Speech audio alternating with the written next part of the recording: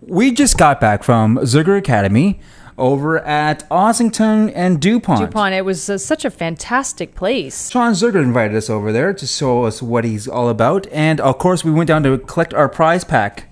Yeah, we won this because we entered their Instagram Show Me the Lee. Was that what it was called? That's right, Show Me the Lee. It was a Bruce Lee prize pack. Many movies. Fantastic movies. And there was a lot of people that entered in it, but we entered, of course, with our ringer, Kung Fu Bernie Lee, and, of course, he won the prize pack for us. So we also went down there, not just to collect our prize, but to do, a little expose on Zirger Academy. That's right, yeah. And you know what I liked about them? Well, first of all, Shawn is extremely knowledgeable. Yeah.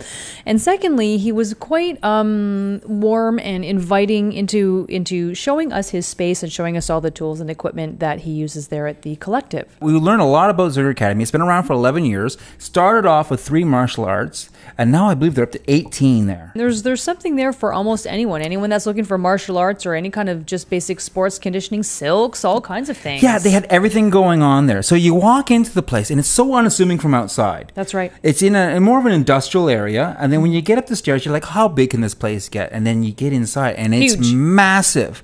The Fighting Arts Collective is a bunch of martial arts that are taking place within one building. Mm-hmm. And they have everything from, Jeet Kune Do and classic Kung Fu. They have a Filipino martial arts that is going on there.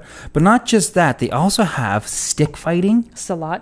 Yeah, Silat, I think it was called. Oh, yeah. That's okay. Yeah, so they have Silat, and they have fencing going on there. Clubs, that's right. And they also had mace. Yeah, well, that's in the fitness side of it. But they also had, which you nearly cut off your leg with, samurai swords. I almost gave myself a very close shave with that samurai sword, which apparently was incredibly sharp. I liked when he was teaching you how to use the sickles. Remember, you guys were having that sickle fight sort of thing? That's right. That was scary. Some of the exercises, the slow movement exercises, and he can climb silks. He's fantastic at it. Yeah, he's 6'2", and he goes up the silks like a 5'2" stripper. It was crazy. Sure. Now they had this open space, but if you go upstairs, they have all kinds of different equipment.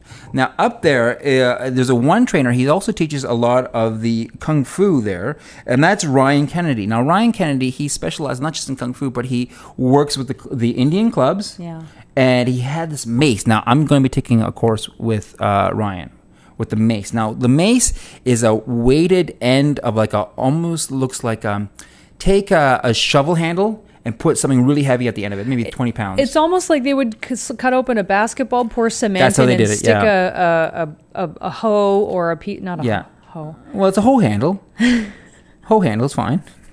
That's what it was. A shovel handle. A shovel handle. For those people that are getting confused with the word hoe, be a shovel handle into a cement filled with like a basketball filled thing. Yeah. And it's very, very heavy, and it's excellent for shoulder mobility and strength. Yeah. It's fantastic. And then I learned that the whole point of these kind of around the head movements would be for throwing your opponent in a martial arts move. I didn't even know that. That was great to learn. Yeah. So when I went down there, he was doing drills with a number of his students, and what he had was he had Indian clubs going on. He had the mace, and he also had something called a Bulgarian bag.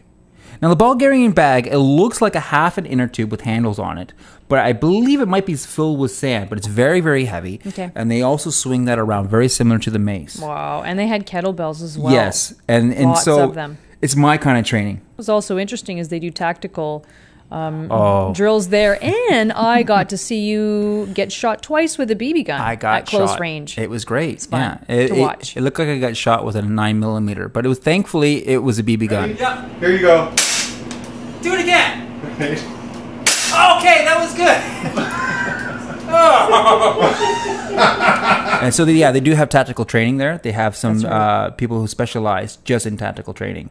So it's that place is loaded to the hilt. Yeah, loved it. Yeah, I love Zirger Academy. So if you're in the Toronto area, ladies and gentlemen, please check out Zirger Academy. We're going to put up a link and show you exactly where you can find that. And please see our friend and our good friend, Shawn Zirger, and let him know that Revenge Jim sent you. And please check out Zirger Academy.